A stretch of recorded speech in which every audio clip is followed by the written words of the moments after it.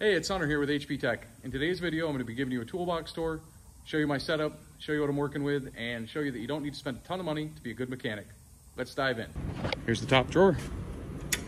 That's where I keep all my sockets, ratchets, extensions, Torx, torque sticks, inverted Torx, Allens, specialty sockets, adapters. Got quite a bit of Pittsburgh in here, some Carlisle stuff, some clutch, few fancy tools. Got some Snap-on 1/4" drive extensions, a Cornwell flex head ratchet, some Bostitch sockets that came in a set years ago that I just haven't felt the need to replace. So that's my main drawer. Second drawer down is where I keep all of my wrenches. I have a lot of gear wrenches. For the ratcheting wrenches, I go from 3/8 all the way up to 1 inch. 8 to 18 in metric. Some nice big wrenches. Have some gear wrench non-ratcheting 8 through 22. Keep some standard stubbies. My line wrenches in a nice pile back there. Some distributor wrenches.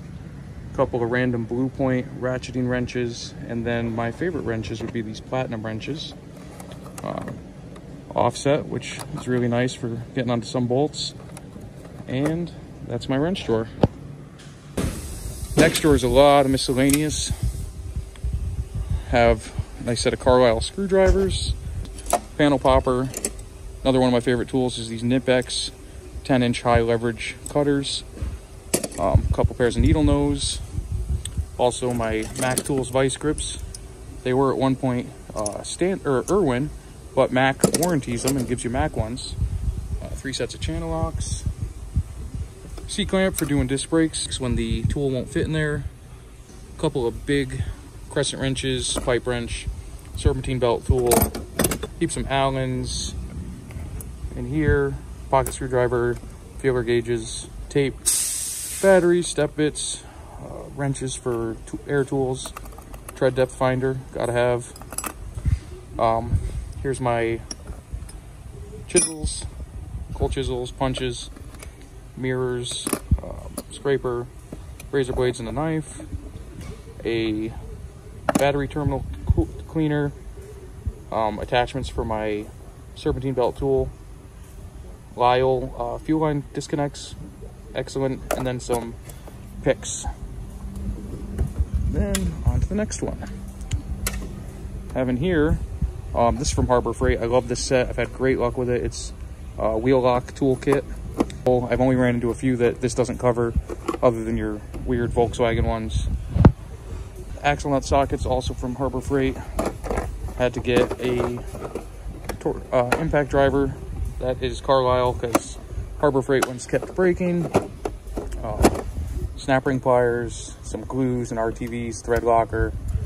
Bunch of random sanding discs and zip ties and pens. Big old Pittsburgh pry bar that I love. I think it was like 13 bucks. Pickle fork. Really cheap pry bars from Menards, which really suck. Don't buy them. They bend. They're not worth anything. Mac Anti-Vibe is an incredible hammer. Never have any issues with it, and I beat the snot out of it. Rubber mallet. Seal. Axle tool. That's about it for that drawer.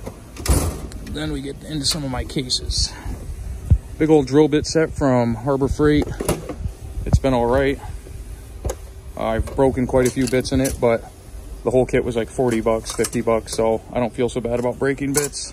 Go buy another one when I need it. Now, from Harbor Freight, I'm really impressed with these. I have metric and standard tap and die sets. I think they were $90 a piece, and I've had nothing but luck with them. Really good quality. The only thing it does not have is an I want to say it's 12 by 125, which, yeah, that's the one that's missing that I always seem to need, but eventually I'll probably find one.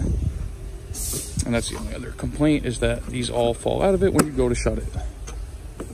So, good tools, cheap case. You shut it fast enough, they don't fall out. Standard set's just the same.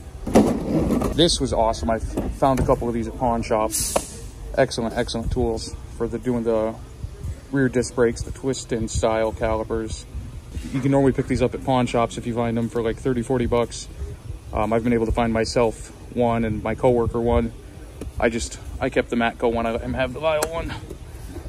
Oh, another little brake flare tool.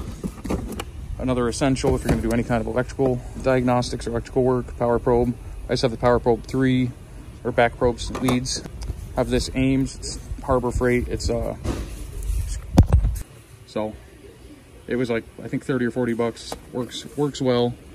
Have the three $20 a piece Pittsburgh torque wrenches. I use them, but I don't trust them. If I have to do any kind of head bolts or anything that actually needs to be torqued, I'll go get my good micrometer torque wrench. And I also have my angle finder for when I'm doing head gaskets and such.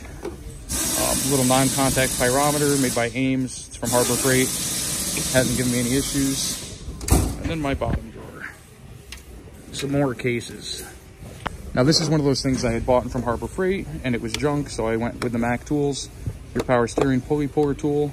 I've only used it 1 or 2 times since I've bought it, but works great. Lifetime warranty, obviously. Similarly, I had the Pittsburgh coolant pressure tester and it sucked. So I went and got this Mac one. The Pittsburgh one, I had to pump it up like 9,000 times. This one I don't. So the Master Fuel Injection Pressure Tester, the gauge quality is really poor from Pittsburgh, so I do not recommend you buy it. It has a lot of fittings and a lot of adapters, but my gauge quit working maybe a month or 2 after I had it, so I've been meaning to go get it replaced or to upgrade to a Mac one. Just haven't gotten to it. Inner tie rod tool from Harbor Freight is fine. Quick Connect compression tester works good. The only complaint I have is one of the fitting for the most common spark plug thread doesn't like to thread in. Oil pressure tester kit I haven't really used. Slide hammer kit I haven't really used. And this I haven't really used. So I can't give you good reviews on them, but excuse me while I put these back in. Then over here is to my next favorite drawer, my air tools. I have my Ingersoll Rand titanium 1/2-inch drive, tons of power. I think I paid $260 for it on Amazon. I was able to pick up this 3/8, it's the quiet drive, Ingersoll Rand. Picked that up for 35 bucks at a pawn shop. Got the Blue Point sander, got that for free from my dad. And now these are Harbor Freight specials. Have my grinders, cutoff wheel, and then my angle grinder. They work great for what they are. Also the blow-off tools from Harbor Freight works great. Not OSHA approved, but it works just fine. I have this Cornwell 3/8 air ratchet and a Mac Tools air hammer, 3.5-inch barrel air hammer. It's not the most powerful one in the world, but it gets the job done most of the time. Now we're gonna get into some miscellaneous drawers. Have some well extractors, oil filter wrenches, have my 2 Lyle wheel stud pullers for putting in new wheel studs. This is a must-have from Blue Point for doing your disc brake calipers. Makes your life a lot easier. Having a racer wheel, that was kind of just for personal stuff. Then in this drawer, more miscellaneous. I keep a bunch of relays and fuses. I've done a couple of fuse blocks and I make sure that I save everything I can. I have a wheel bolt pattern checker. It does 4, 5, 6, and 8 lug wheels. Get them for like $10, $12 on eBay or Amazon. They work great and it covers a lot of patterns. I have my Pitman arm puller, a couple of sets of safety glasses, some inside micrometers, hood prop from Lyle for all the wonderful vehicles that the hoods don't stay propped up on. Have this is for doing GM door springs when you have to do door pins. I have a couple of those. I keep a regular little meat thermometer for checking air conditioning. I have a Pittsburgh caliper and it works fine. And then here's my electrical drawer. Harbor Freight heat gun, a little butane torch when I have to do some heat shrinking outside. I have a little 12-volt outlet tester, crimpers from Matco that work great, and then wire cutters from Harbor Freight. I keep a thing of heat shrink in here that I got off eBay. And then this is my little soldering kit that I've had kind of laying around for a while. Nothing fancy, but gets the job done. And then of course, the junk drawer with extra tools, parts, just random stuff. Obviously, you all have to have a junk drawer. Keep my little stool and a creeper, broom and a squeegee over here. Grease gun hangs there. My little UV light. I'm doing some air conditioning work right now. Nice little fan. Over here I keep a lot of random stuff, hardware and bolts, banjo bolts coming out the Yahoo, copper washers, grease zerks and caps, and then just a bunch of random stuff in there. Then I have the side cabinet, which was 200 bucks at Harbor Freight. I would have liked to have gotten one matching, but they didn't have any black ones. But in here I keep all my chemicals, my battery cleaners, spray gasket, just random stuff, brake fluid, PB blaster, anti-seize, brake parts, lubricant, air tool oil, PB blaster, all that fun stuff. Some bag balm, because in the winters my hands start to crack, so that's a must-have.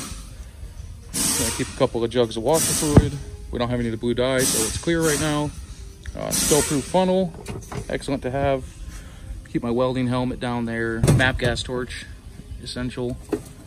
And then I kind of have a few little fabrication stuff down there. So my welder normally sits in here, but that's at home. Then I just have a little side cart where I keep all my crap on it. So this is my area. Got my workbench over there with my vise. I just wanted to make this video just to show you.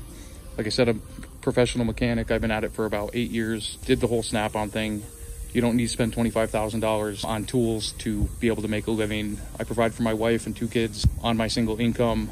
You know, I use a lot of cheaper tools, but they get the job done. You can definitely make a living without breaking the bank. So if any of you are young mechanics or aspiring mechanics and you're thinking you need to go out and buy a bunch of Snap-on or Matco or Mac, don't let them fool you. At the end of the day, all that matters is you can get the job done.